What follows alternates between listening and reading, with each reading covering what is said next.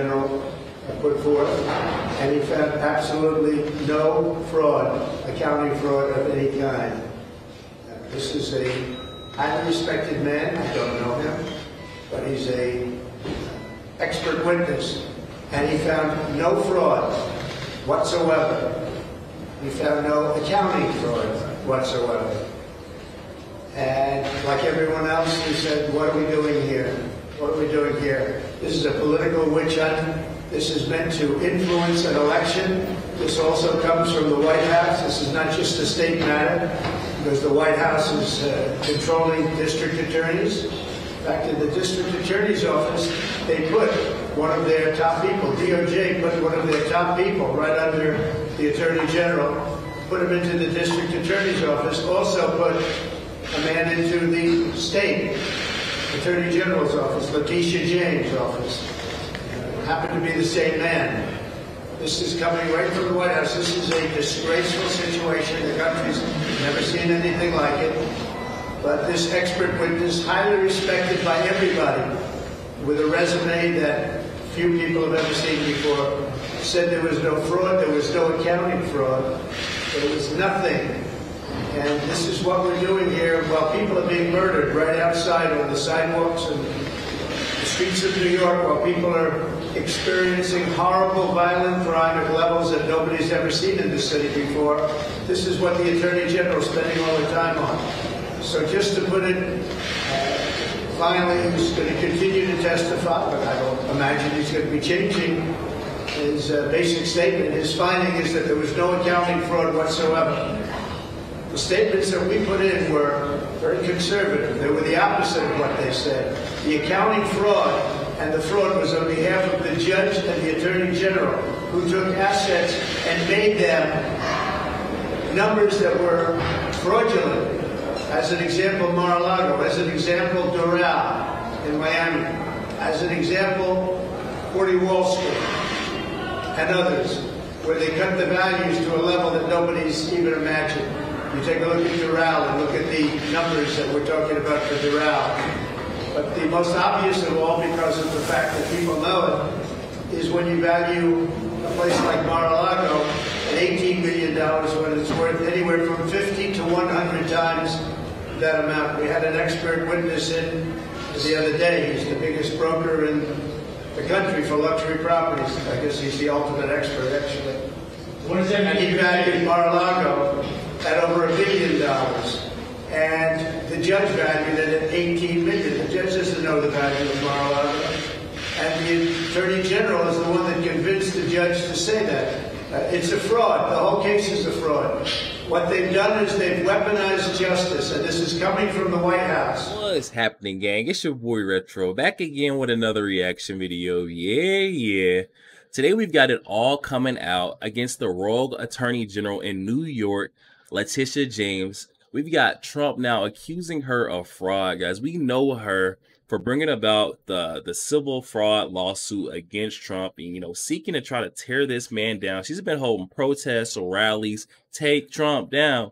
Take Trump down is what they chant at all of her rallies. And then she says that her, her civil fraud lawsuit is not politically motivated. She does not have any political bias against Trump. She just wants to, fulfill her obligations to the law, to Americans. But it seems like this is politically motivated, guys. She is persecuting Trump, and now her day has finally come, guys. I'm excited to get into this one, so we're gonna jump straight into it, and I'll get my thoughts on the back end of the video, guys. So definitely stick around until the end so you guys get my thoughts and opinions on the back end, yo. But let's get straight into it, guys. Before we even do that, though, make sure you guys hit that like button, guys. It does not cost. So one thing, hit that like button for your boy. Also hit that subscribe button, guys. We're on the road to the truth. Hop aboard for the journey. Let's get into it, y'all. Okay, Trump comes out of his court case in New York today, accusing Letitia James of fraud, saying she committed fraud. I think she did too.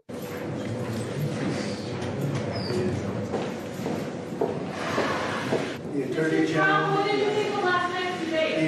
General committed fraud, and you just saw it right up there. She's a fraud. This whole case is a fraud. It's election interference. It's keeping me here instead of Iowa and New Hampshire. You just saw it. The Attorney General's a fraud. She committed fraud. Come on,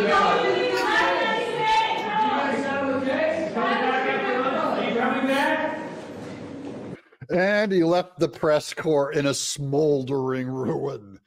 But I'll explain to you why he said that. This is based on one witness that came out and just demolished Letitia James. Her whole case just fell apart today. But first, welcome to Doug in Exile. I'm Doug TeNapel. This is where all the happy patriots are. I hope you'll join us by subscribing. We want you on the team. Here we go. CNN former President Donald Trump was in court for his New York civil fraud trial on Thursday, where an accounting expert sought to bolster the defense argument that the company valuations are a highly subjective process. Here's the witness. Quote, "My main finding is that there is no evidence whatsoever for any accounting fraud," unquote. Bartov testified.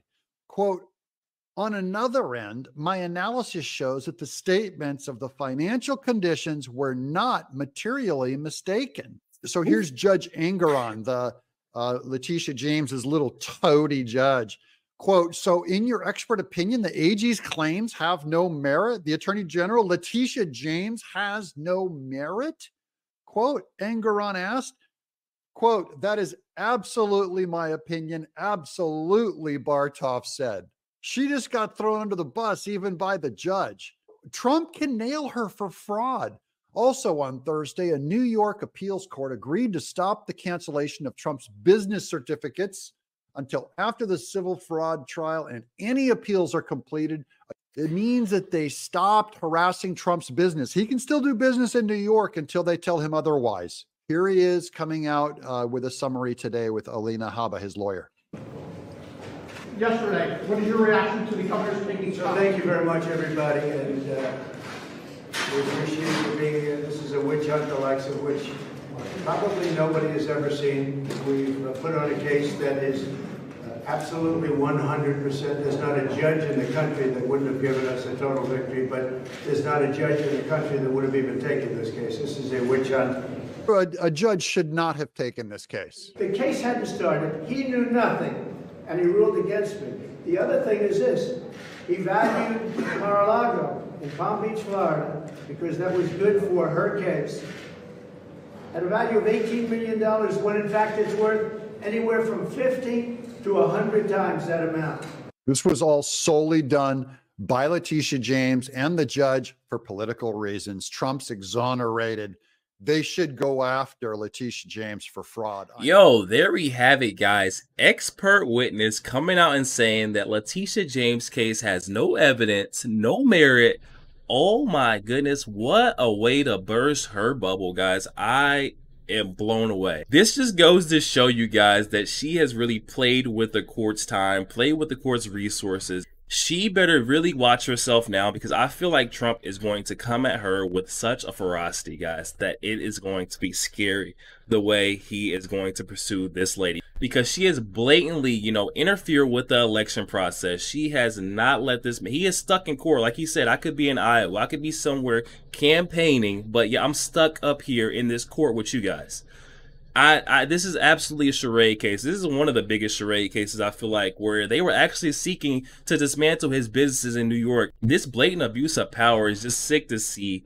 They would go as far as to dismantle this man's businesses, or try to, in order, to show that he should not be trying to run for president. I feel like Letitia James' case was more so of a scare tactic. They try to scare Trump because they know he's a businessman at the end of the day. So all of his businesses going away in New York would definitely, kind of frighten me a bit if I was a businessman. But Trump stood strong. He knew he was not guilty of any of this frauding. He valued Mar-a-Lago at the appropriate price. He valued the property at what it had the potential to make, not how much it was worth right now. That's how that works. So there was no reason for them to say that he frauded the banks.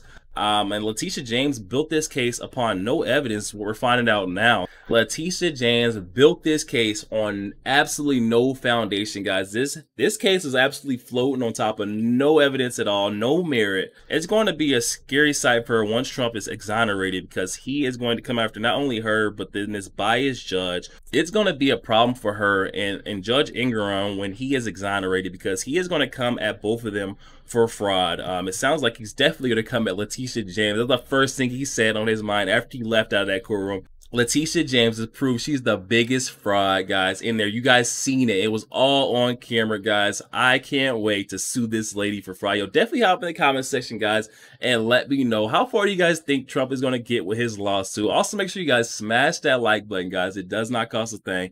Hit that like button for your boy. Also, hit that subscribe button, guys. We're on the road to the truth. Hop aboard for the journey. Y'all catch you guys on the next one. We go.